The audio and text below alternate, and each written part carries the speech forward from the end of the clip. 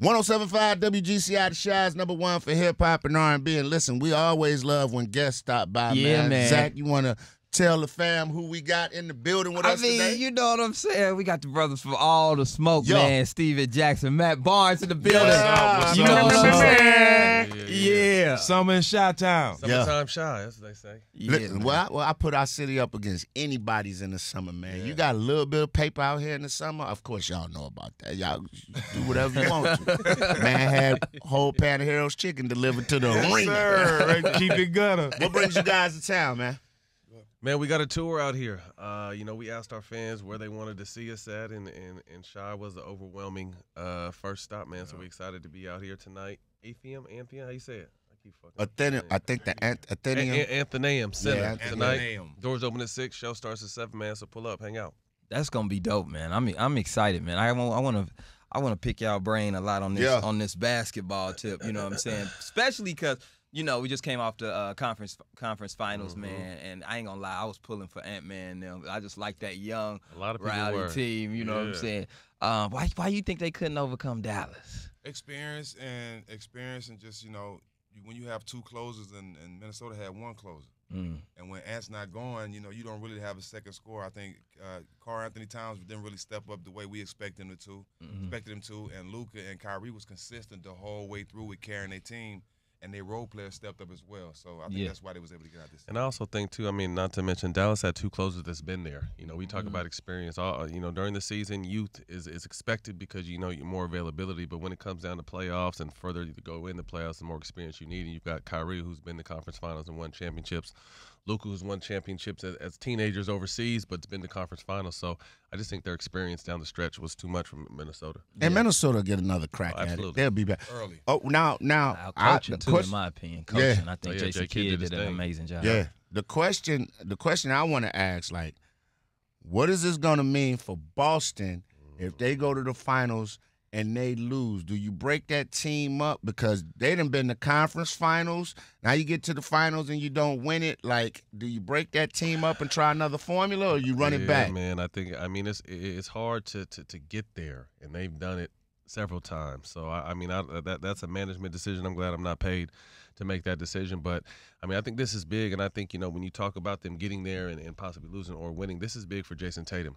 I feel like Jason Tatum's been on this stage, 4 or 5 years out of his 6 years in the career, at least been in the conference finals or finals. So this is a big opportunity for him to kind of elevate himself and separate himself from this young crop of, this next 26 and under group of guys that are kind of next in line to be the face of the league. So Jaylen Brown's had a big year. Tatum stepped back a little bit, allowed Jaylen Brown to do his thing a little bit more. So they're a nasty two-headed monster with Derek White and Drew Holiday. People don't realize that's why Milwaukee struggled this year because they lost him. Although, Dame is great, Drew brought so much to the floor. But I think to me that the ticket for Boston to win, and I have Boston in 7, is Porzingis being able to be out there, be healthy. He's been out for it'll be 40 days by the time they play. Calf strain.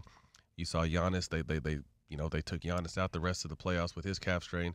We remember a handful of years ago, KD tried to come back with a calf strain, and we remember what happened to him. So you wish nothing but health for him. But I think he's going to be key because Dallas's two bigs are active. Shout out to Jaylen Brown too for his off the court success. Oh yeah, super dope. Absolutely. Super dope. Also, I'm not talking about the intelligence stuff. I'm talking about Shorty. Oh, who he's grabbing? He got a lot of games. Versatile, intelligence, women, versatile. What's old girl name? You talk about Bernice. Yeah, Bernice. Shout out for him playing BB on the court and off the court. My man. I do want to switch over to the women's game though, because you know what I'm saying, in Chicago we got the Chi-Town. Yeah. The Bayou Barbie is now Chi the Chi-Town Barbie. She's Chi-Town Barbie now. And it's just been a lot of controversy Don't with. forget it got by Cardozo now. Yeah. I'm a South Carolina fan. Let's go. I'm not forgetting about Cardozo. You know what I'm saying? Just that double-headed monster right here in the Chi was just big for the city, and you know what I'm saying. The way that the city has just embraced her has been crazy. But it's been some controversy with, people been going in at like Caitlin Clark. You know what I'm saying? I feel like she's really elevated the game and gotten a lot more eyes. You know what I'm saying? Them girls have really brought a lot more eyes to the WNBA. But how do you feel? Do you feel like the criticism that Caitlin Clark is getting is fair or unfair or too much expectation? Or What are y'all thoughts on that? I mean, I just think it's a part of it. You know, the number one pick, high expectations, and I think overall the fact that we're having these conversations is great for the game. You know what I mean? I think people have to understand, man, it's a process with these rookies. And although she was the number one pick, you got Angel Reese who was out here, and I think this was just a great rookie class that has. I think the success of this team was we all got their storylines in college with the NILs, and all these women came in, with all due respect to the W, they came in bigger than the W, making more money. They were a bigger brand by themselves. So I said I'm going to be interested to see if that crosses over to the W, and it has. So I think there's a lot of new fans, which is great, and people are having a problem with all the men commenting on the game now and talking about it. But to me, with growth, you can't pick and choose what you want with growth. A lot of good comes with growth, but a lot of BS comes with growth. So they kind of have to deal with it. But I just think overall the game is in a good place. I think all these talented rookies have been the vehicle to show the rest of the talented women in this league. You never want to forget who laid the path for these girls and who's already doing it. Asia, we're huge fans of Asia Wilson. So I think overall it's been great. I love Caitlin. I love Angel. I love all, Cameron and Cardoza. I mean, I think it's a really strong rookie class that's going to continue to carry the torch and take this league to another level. And we want all the smoke, man. Matt Barnes in the building, my man Steven, a.k.a. Stack 5 champion, NBA champ. You know what I'm saying? Everybody in the building, we're having a good time. We're talking basketball.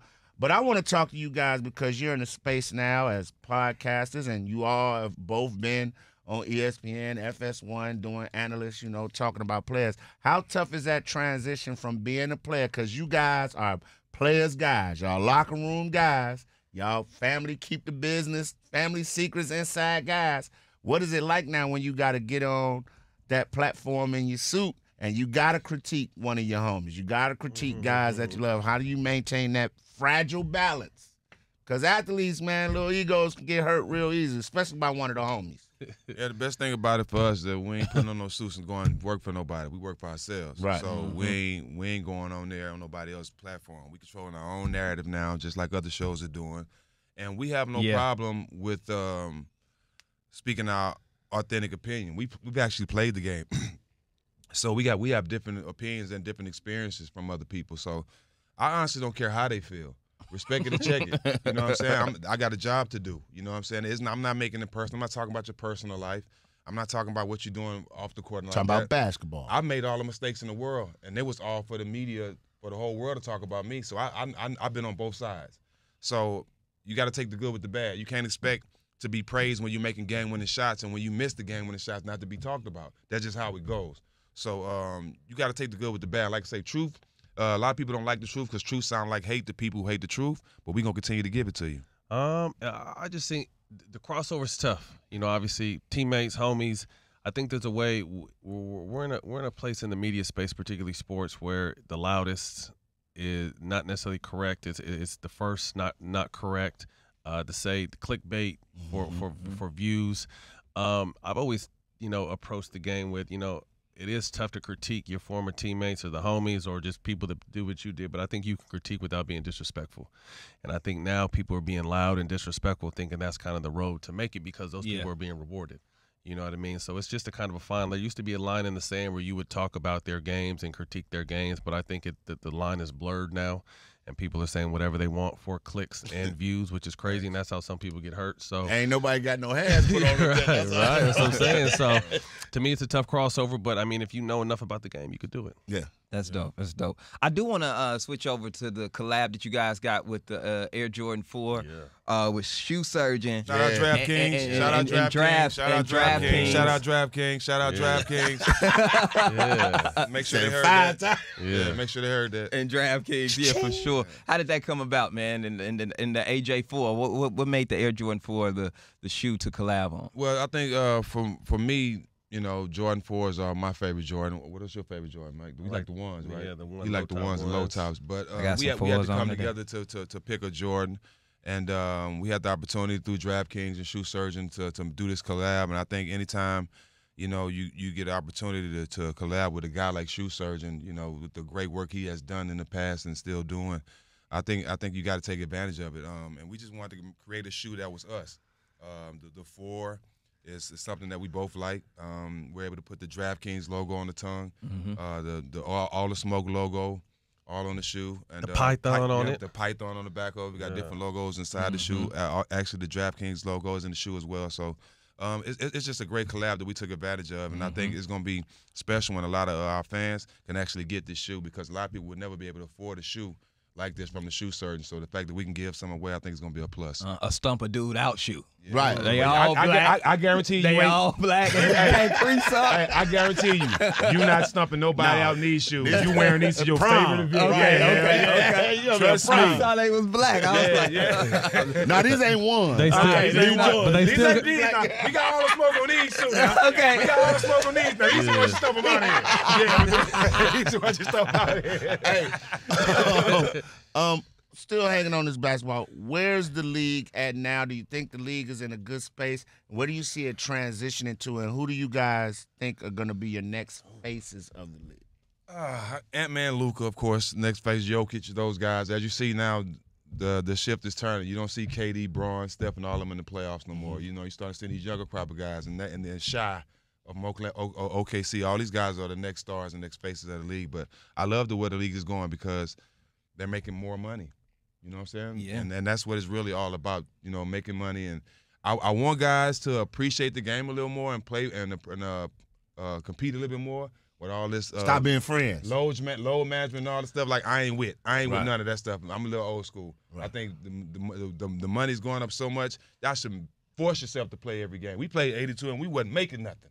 You know what I'm saying? So, but I love. Well, we was making something, just not what they made. Not what they made. We was making 10s and 11s. They making 50 and shit like that. So it's all good. But I'm happy that the game is going to where it's going. I'm happy for the players because you are what you negotiate. Yeah. And they're doing a great job of that. I think we're in a unique position, not to cut you off right now, is we're really seeing the passing of the torch. Yeah. You know what I mean? Like, I hope people appreciate these last runs that Bron and KD and Steph and some of these older players have, because I think we live in an era now where you critique and disrespect and they didn't do this or he can't do that, instead of just kind of appreciating what we've been able to witness the last 15, 20 years. But, you know, everything Jack said, this new crop is great hands and a lot of talent. And, you know, I like the way the league has allowed these guys to play a little bit more defense in the playoffs. I hope that transitions into the league, just regular season here on out. Yeah, man. You can really tell the difference between absolutely. A regular season game and a playoff game. 'Cause playoff defense be for real. You can really tell the difference.